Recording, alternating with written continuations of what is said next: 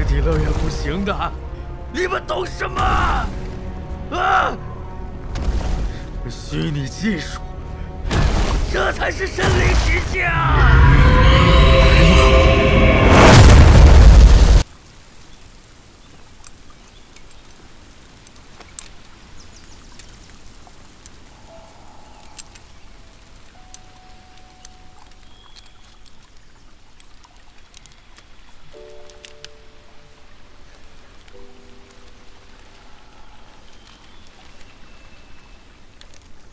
我又拖累你了。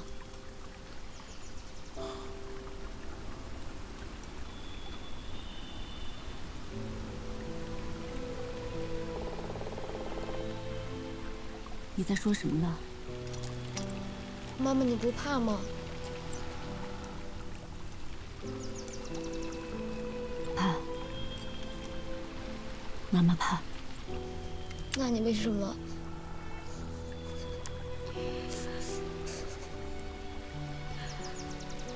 但妈妈更害怕的是失去你。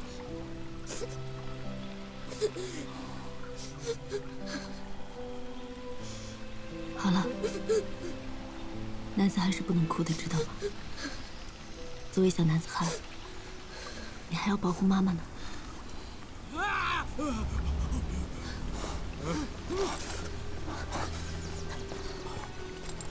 应该是这个岛的地表温度在升高。 从而导致了水温的上升。这个地方呢，越来越活跃了，也就是说，众多的休眠的史前生物呢，正在慢慢的醒来啊！哎呀，抓紧时间，我们赶紧离开这儿。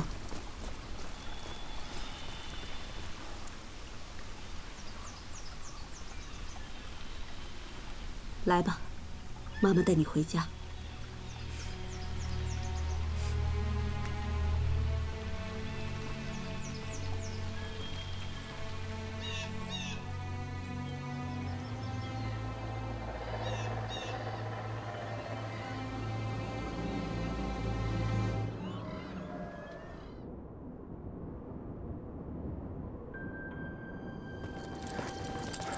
你们看，他们说的信号塔应该就在这儿。难道救援队已经来过了？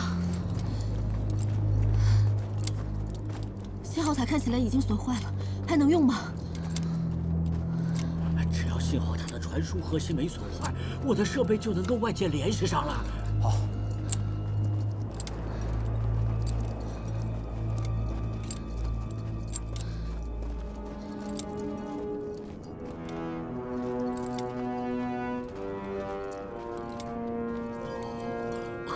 另一条盘古王蛇不幸自然死亡，应该还有更强大的生物统治这里。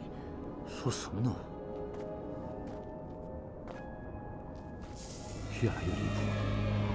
老头，这里的土壤成分好像和下面不太一样。对，说的非常对啊！我们刚上岛的时候，地层以古土壤层为主，而这里呢以火山岩为主。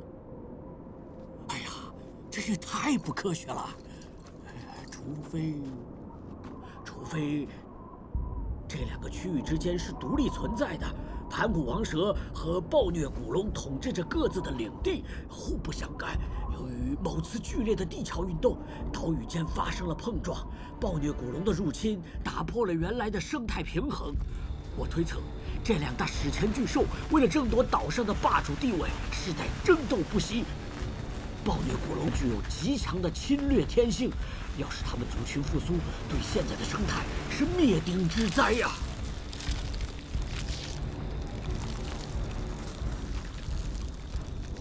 那条大蛇被打败了吗？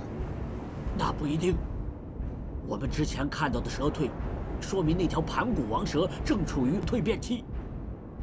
如果蜕变成功的话，这场帝王之战。 就说不准喽。蜕变后会怎么样啊？你这个问题问得好，我也不知道。别瞎扯了，赶紧想想怎么离开这里。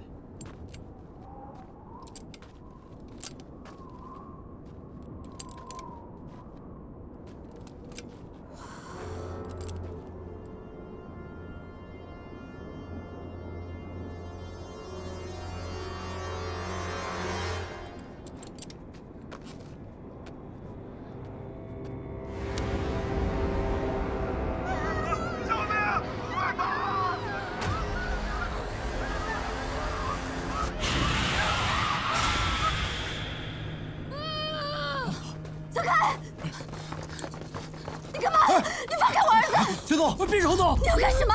别动！别动！兄弟，求你们了，别动！你们不能走！你们把这里的事情说出去，我的心血就白费了。我已经很努力了，为什么会变成这样？他已经疯了！我的梦想马上就要实现了。你看，你们不能走。我的梦想马上就要实现了。小凯，你看。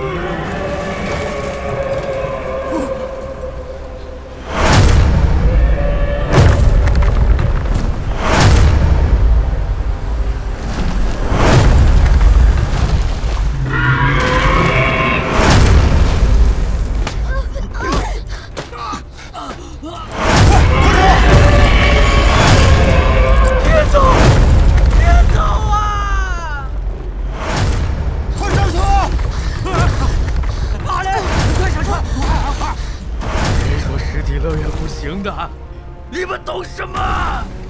啊！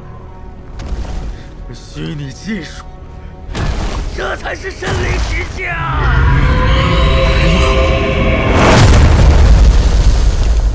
快点！这是暴虐龙族啊！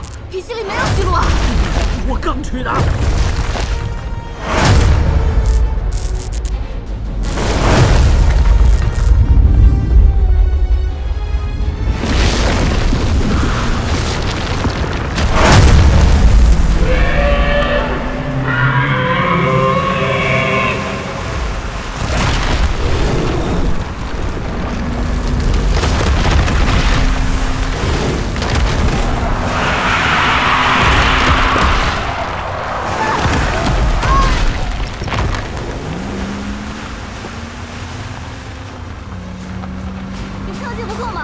小场面。恐龙哪去了？恐龙不见了！